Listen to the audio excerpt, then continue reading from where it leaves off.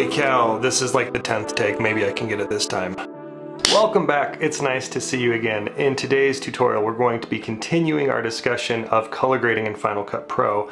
Specifically this time though, I'm going to call out what I've seen every other YouTuber get wrong, and what I think is actually something that is completely broken in Final Cut Pro, and I haven't seen anybody else call this out. Now, if you're new to my channel, you want to make sure to check out my Patreon. That's where I give away extra content, especially when it comes to short films or other creative projects I've made. I give away all of the project files so you can pull them apart, see how I do the effects, how I do the editing, how I do the color grading, all of it.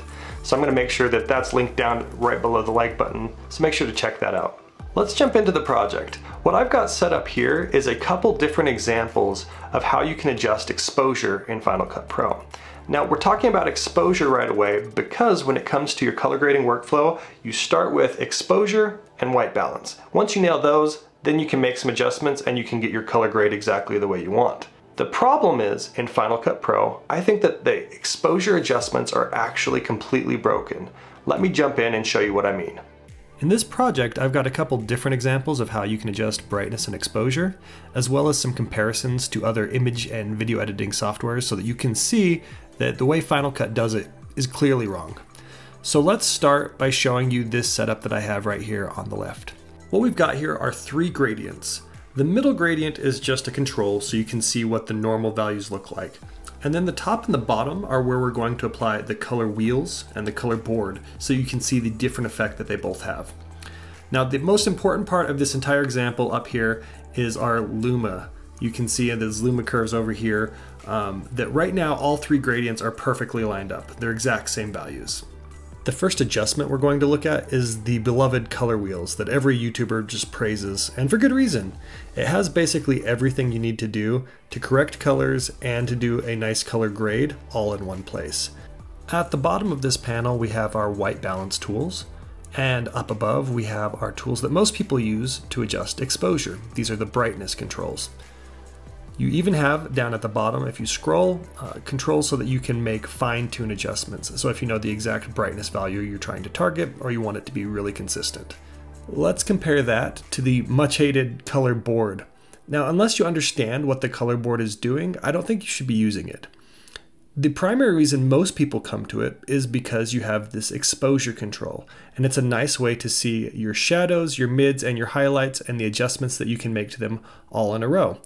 So if you're going to make a curve, for example, it's really nice to be able to see those points side by side. Here's the problem though. This tool that is explicitly designed to adjust exposure doesn't adjust exposure. And I can prove it to you by looking back at the lumiscopes. With both of these adjustments zeroed out, you can see on the lumiscopes that all of these curves align perfectly. The gradients are exactly the same. Now if I adjust the brightness on this bottom one, you can see all it does is it slides the curve straight up and down. There's no change to the shape of the curve at all. That's a good thing because that's what we would expect from a brightness adjustment. Now if I switch over here to the top gradient and I wanted to make an exposure adjustment, you might think that it behaves like any other image editing program, that as I drag this slider up, it makes the brightest pixels brighter faster than it does the shadows or the midtones, because that's what a natural exposure adjustment tends to look like. That's where you'd be wrong though. If you look over at the lumiscopes, you can see that the curves match up identically. All it's done is lifted the pixels the exact same way it did with the brightness adjustment, and that's because that's all it's doing, is a brightness adjustment. That means that for practical purposes, there's no reason to ever use a color board because the color wheels do the exact same thing, plus they have the ability to adjust your white balance all in the same place. Now, before you think that Apple might just have a different opinion of how you should do exposure adjustments, let's compare this to every other image editor.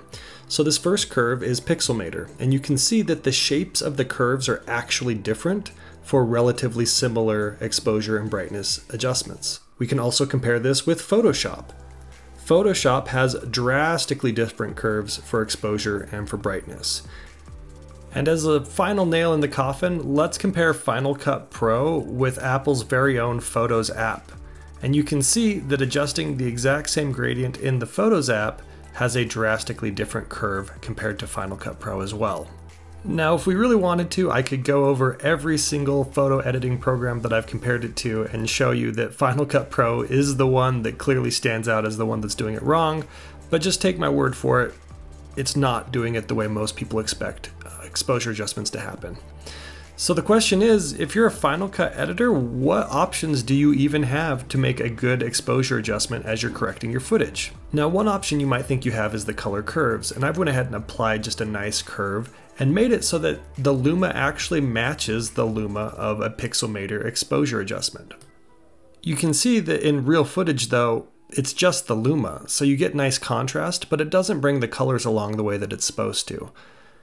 Now, if you compare this to what I was able to do with color wheels, which is the route that I would recommend most people go, you get a much more natural and a much more pleasing look out of the adjustments you can make with the exposure. Another option that you potentially have is using Color Finale Pro. Now, this is a paid plugin, but this is an option that a lot of people like.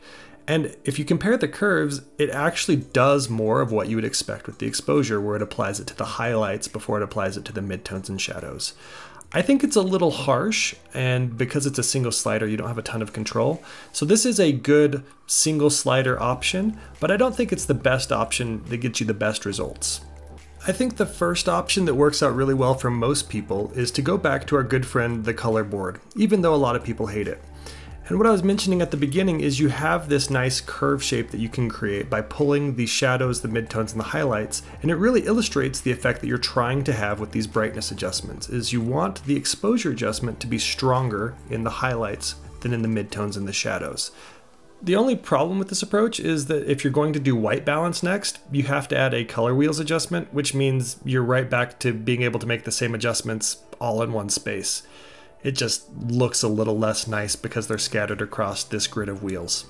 Now that we've got a basis for adjusting exposure spelled out, let's look at a practical example. Automatic exposure systems often have a problem with shooting in trees. They don't get the white balance right, the exposure's all over the place. And so we're gonna fix this pretty broken clip. Now granted, the composition's not great to begin with, but we're gonna take it from garbage to actually usable. Let's switch first to a color grading workspace. So if we just come up here to our window, we can go to workspaces and color and effects. And now we're not going to use all 4 of these because we don't have a lot of skin tones and things we're going to match to. So we're just gonna switch to one scope. The next thing is I like to switch to waveform and RGB overlay. I think this is easier to see the contrast that we're trying to build up as we're adjusting the exposure. Now that we have our workspace set up, let's take a look at the scopes themselves. You can see from the top and bottom here that we're hitting 100 and 0, which means we technically have a well-exposed shot. But in this instance, it still looks really muddy and something looks really off about it. So we're going to use the color wheels to fix that. I don't know if everybody feels this way, but for me, it's very difficult to work on exposure when the white balance in a shot is just this egregiously wrong. So the first thing we're going to do is play with the temperature, because that's usually the problem in your shot. Now, when you don't have a clear white object to try and identify and get a perfect match on, it might be daunting to decide how you're going to move the temperature. So what I recommend is just grab the slider and pull it all the way to the left and all the way to the right and see which one produces more natural looking colors. And you can see to the left, clearly wrong, everything is completely blue. But if we pull it to the right, this actually is pretty close to what we want. You can see the colors start looking more natural. It just needs to be dialed in a little bit.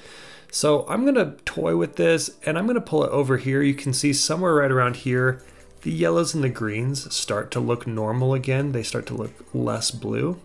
So we're gonna land right about there. And for the tint, we actually are going to do the same thing. But I will warn you, the tint is much more sensitive. It is much rarer that you're going to have drastic issues with your tint.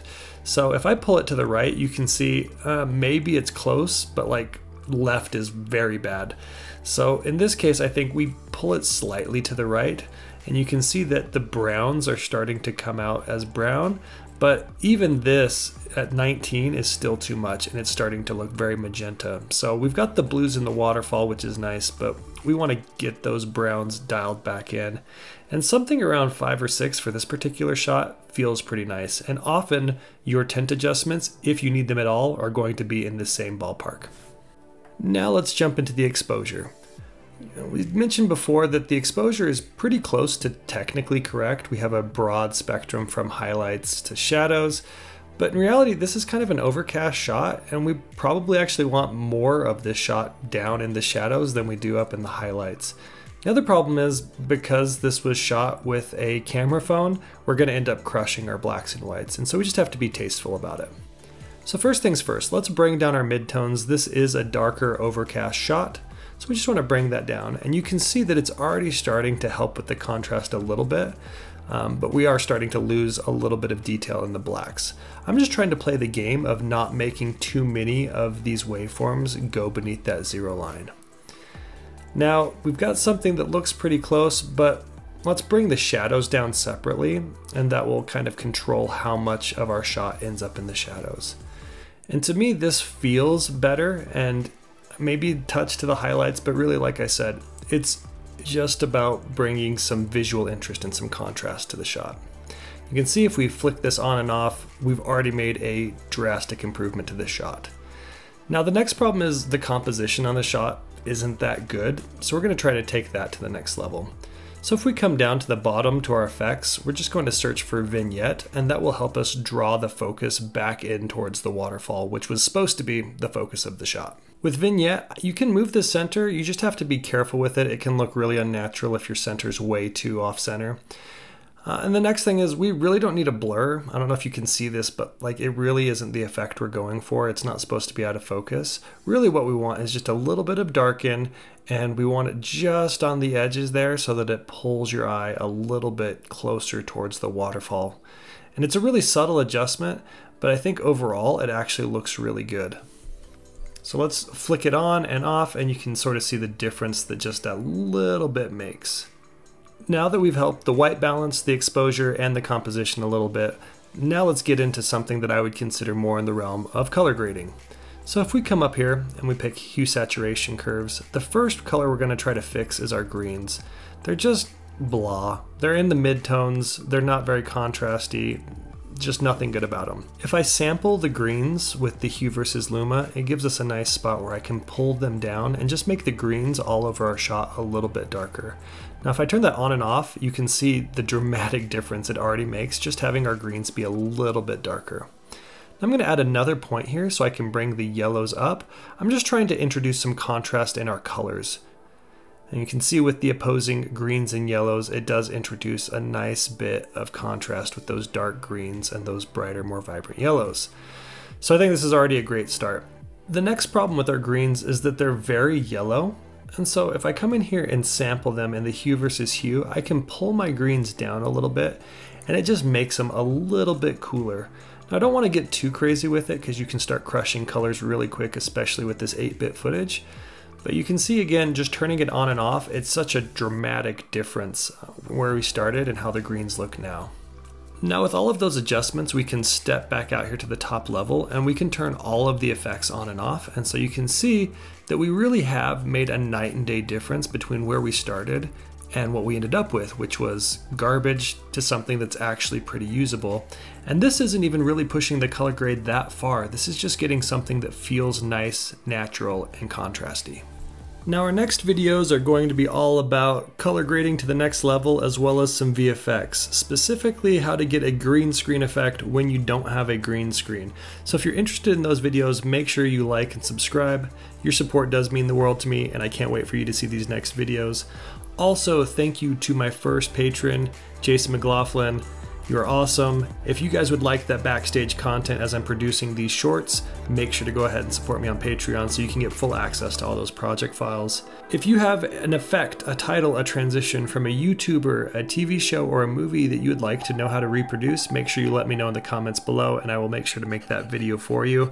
And until next time.